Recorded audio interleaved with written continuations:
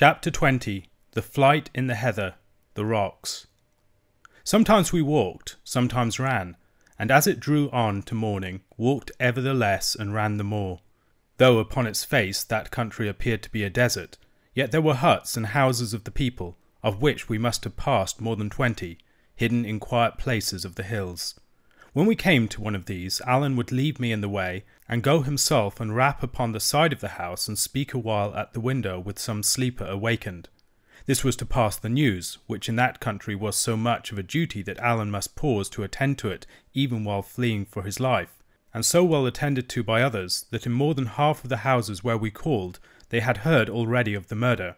In the others, as well as I could make out, standing back at a distance and hearing a strange tongue, the news was received with more of consternation than surprise. For all our hurry, day began to come in while we were still far from any shelter. It found us in a prodigious valley, strewn with rocks and where ran a foaming river.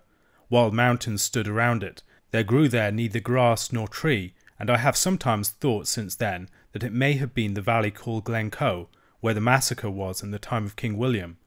But for the details of our itinerary, I am all to seek. Our way lying now by shortcuts, now by great detours, our pace being so hurried, our time of journeying usually by night, and the names of such places as I asked and heard being in the Gaelic tongue, and the more easily forgotten. The first peep of morning then showed us this horrible place, and I could see Alan knit his brow. "This is no fit place for you and me," he said. "This is a place they're bound to watch." And with that he ran harder than ever down to the waterside, in a part where the river was split in two among 3 rocks. It went through with a horrid thundering that made my belly quake, and there hung over the linn a little mist of spray. Alan looked neither to the right nor to the left, but jumped clean upon the middle rock and fell there on his hands and knees to check himself, for that rock was small, and he might have pitched over on the far side.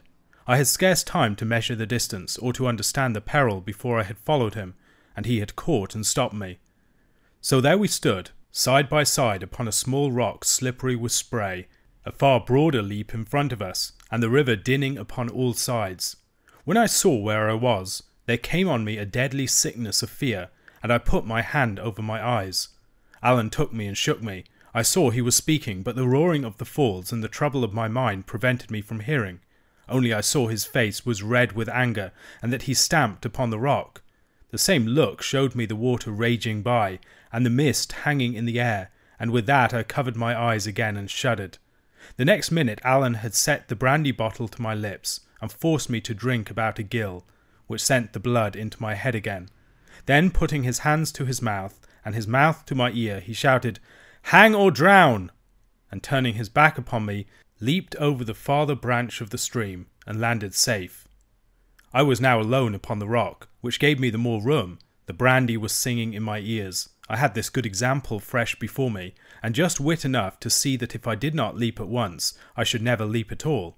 I bent low on my knees, and flung myself forth, with that kind of anger of despair that has sometimes stood me instead of courage. Sure enough, it was but my hands that reached the full length.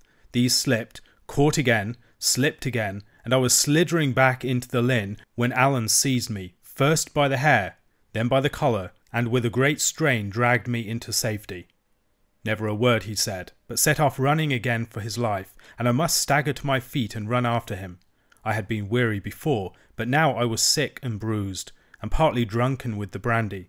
I kept stumbling as I ran. I had a stitch that came near to overmaster me, and when at last Alan paused under a great rock that stood there among a number of others, it was none too soon for David Balfour. A great rock, I have said, but by rights it was 2 rocks leaning together at the top, both some 20 feet high, and at the first sight inaccessible. Even Alan, though you may say he had as good as 4 hands, failed twice in an attempt to climb them, and it was only at the 3rd trial, and then by standing on my shoulders and leaping up with such force as I thought must have broken my collarbone, that he secured a lodgment. Once there, he let down his leathern girdle, and with the aid of that and a pair of shallow footholds in the rock, I scrambled up beside him. Then I saw why we had come there, for the 2 rocks, being both somewhat hollow on the top, and sloping one to the other, made a kind of dish or saucer, where as many as 3 or 4 men might have lain hidden. All this while Alan had not said a word, and had run and climbed with such a savage, silent frenzy of hurry that I knew that he was in mortal fear of some miscarriage. Even now we were on the rock, he said nothing, nor so much as relaxed the frowning look upon his face, but clapped flat down, and keeping only one eye above the edge of our place of shelter, scouted all round the compass. The dawn had come quite clear. We could see the stony sides of the valley, and its bottom which was bestrewed with rocks, and the river which went from one side to another and made white falls, but nowhere the smoke of a house, nor any living creature but some eagles screaming round a cliff. Then at last Alan smiled. "Aye," said he, "now we have a chance," and then looking at me with some amusement. "You're no very gleg at the jumping," said he. At this I suppose I coloured with mortification, for he added at once, "Hoots, small blame to ye. To be feared of a thing and yet to do it is what makes the prettiest kind of a man. And then there was water there, and water's a thing that dauntons even me." "No, no," said Alan. "It's no you that's to blame, it's me." I asked him why. "Why," said he, "I have proved myself a gomeril this night. For first of all I take a wrong road, and that in my own country of Appin, so that the day has caught us where we should never have been, and thanks to that we lie here in some danger and mere discomfort. And next, which is the worst of the two, for a man that has been so much among the heather as myself, I have come wanting a water bottle, and here we lie for a long summer's day with nathing but neat spirit. Ye may think that a small matter, but before it comes night, David, ye'll give me news of it." I was anxious to redeem my character, and offered, if he would pour out the brandy, to run down and fill the bottle at the river. "I would nae waste the good spirit either," says he. "It's been a good friend to you this night, or in my poor opinion, ye would still be cocking on yon stone. And what's mair," says he, "ye may have observed, you that's a man of so much penetration, that Alan Breck Stewart was perhaps walking quicker than his ordinary." "You?" I cried. "You were running fit to burst." "Was I so?" said he. "Well then, ye may depend upon it, that there was nae time to be lost, and now here is enough said. Gang ye to your sleep, lad, and I'll watch." Accordingly I lay down to sleep. A little peaty earth had drifted in between the top of the two rocks, and some bracken grew there to be a bed to me.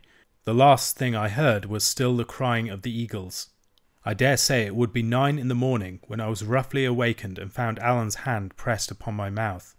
"Wheesht," he whispered, "ye were snoring." "Well," said I, surprised at his anxious and dark face, "and why not?"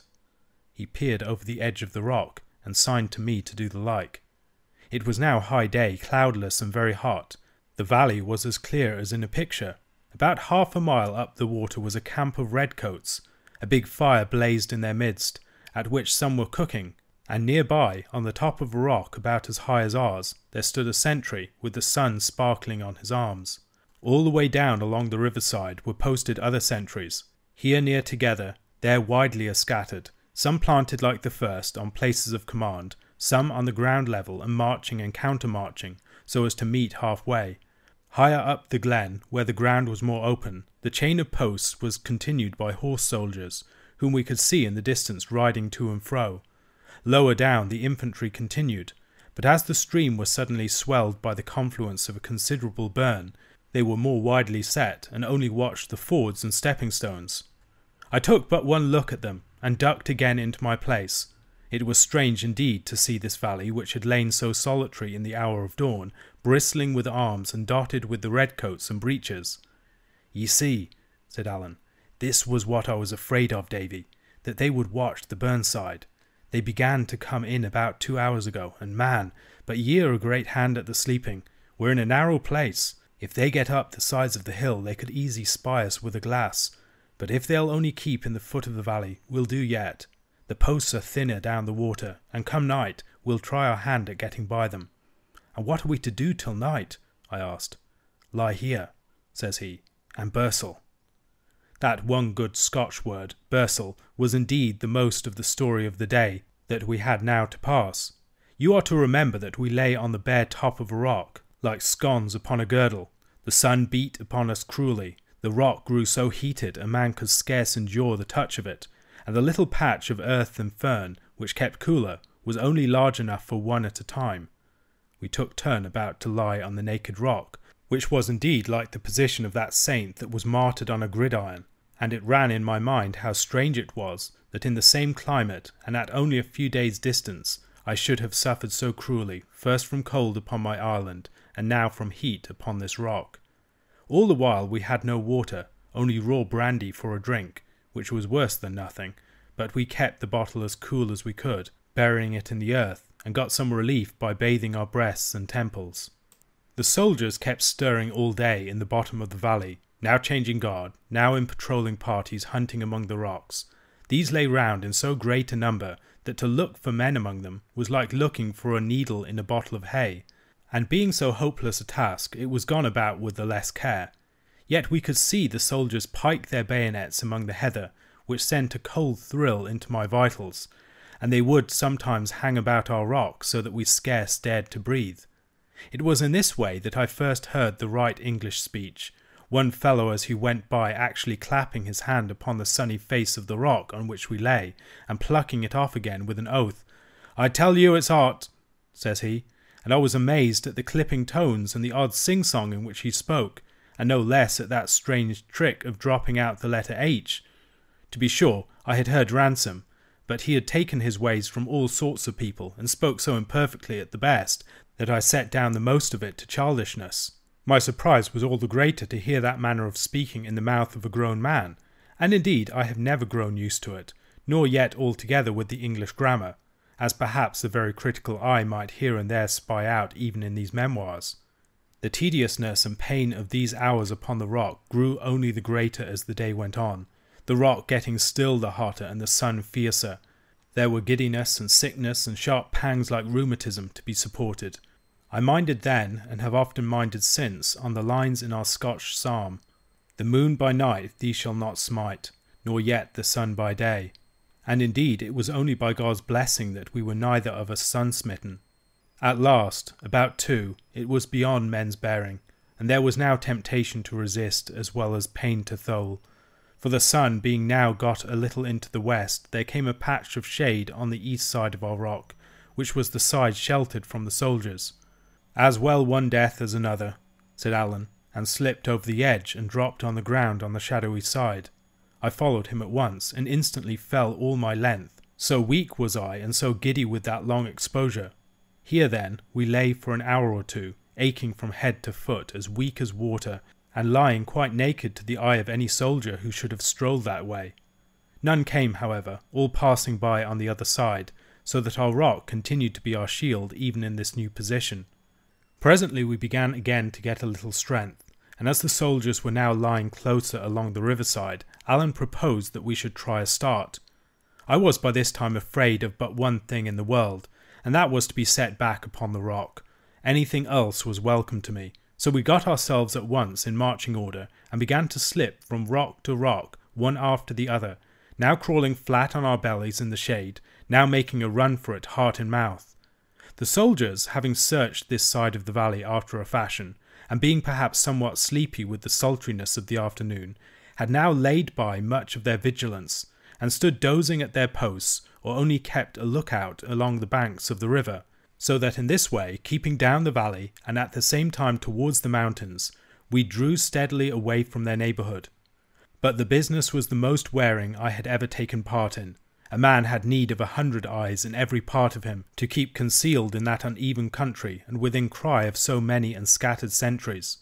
When we must pass an open place, quickness was not all, but a swift judgment not only of the lie of the whole country, but of the solidity of every stone on which we must set foot, for the afternoon was now fallen so breathless that the rolling of a pebble sounded abroad like a pistol shot, and would start the echo calling among the hills and cliffs. By sundown we had made some distance, even by our slow rate of progress, though to be sure the sentry on the rock was still plainly in our view. But now we came on something that put all fears out of season, and that was a deep rushing burn that tore down in that part to join the Glen River. At the sight of this we cast ourselves on the ground and plunged head and shoulders in the water, and I cannot tell which was the more pleasant, the great shock as the cool stream went over us, or the greed with which we drank of it.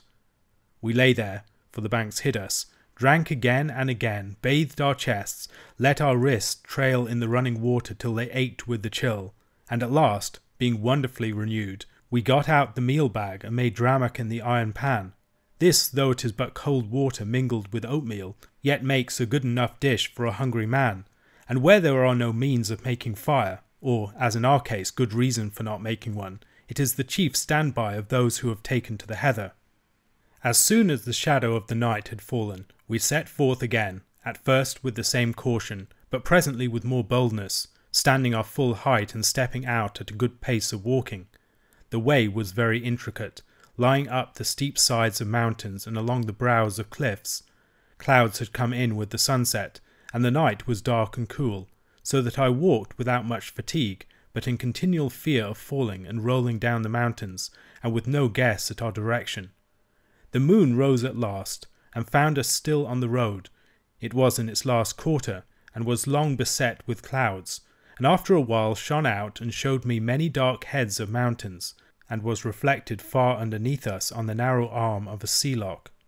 At this sight we both paused. I struck with wonder to find myself so high and walking, as it seemed to me, upon clouds, Alan to make sure of his direction. Seemingly he was well pleased, and he must certainly have judged us out of earshot of all our enemies, for throughout the rest of our night march he beguiled the way with whistling of many tunes, warlike, merry, plaintive, real tunes that made the foot go faster, tunes of my own south country that made me fain to be home from my adventures, and all these on the great dark desert mountains, making company upon the way.